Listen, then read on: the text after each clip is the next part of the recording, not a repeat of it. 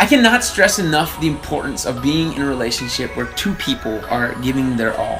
When we live our lives willing to take risks, we open up doors to some of the most incredible things that we could ever experience. But we also open up doors to potentially being hurt or being embarrassed, and that can be a really scary thing, especially if we don't know who we really are and if we aren't confident in that. Unfortunately, nowadays, we have these preconceived ideas and these pressures almost of what relationships should look like and what the person we are with should look like, and we kind of chase after these physical thrills, and we look at the external stuff. We look at people's pictures and we think of the pictures that we want to post, the fact that we want to be with someone that our friends might even be jealous of and our friends might approve of physically.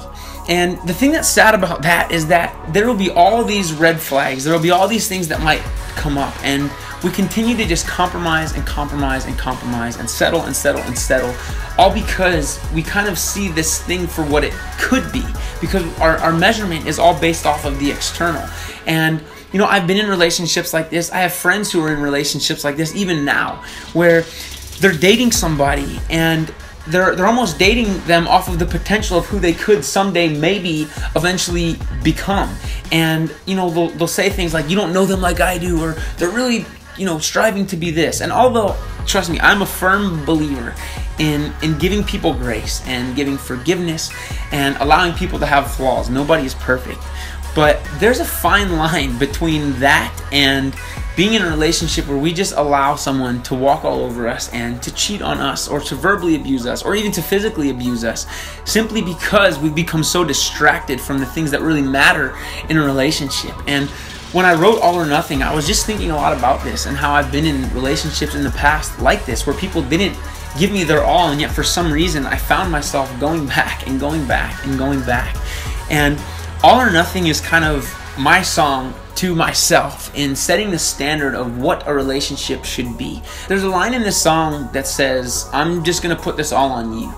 Basically, I've made my decision, now you have to make yours. And if your decision isn't the same as mine, then I need to walk out and I need to find something better. When we think about the health of a relationship cannot be healthy if two people aren't committed to each other in the midst of imperfections, committed to still loving one another and forgiving one another and prioritizing one another. A relationship just can't work if people aren't willing to do those things.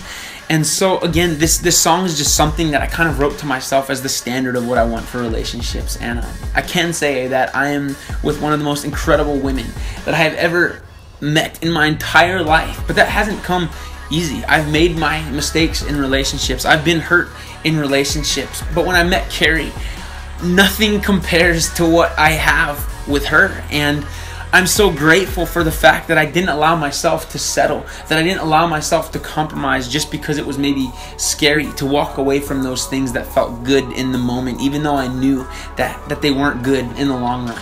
And I encourage you guys, be the kind of person that's willing to take risks and to give your all, but that's also willing to raise the bar enough and to be patient enough to wait for that right person who is also going to give you their all. Thank you guys so much for checking out this little vlog on the deeper meaning behind my song All or Nothing. Make sure you get the song on iTunes, check out all the episodes of D+, and I'll see you guys soon.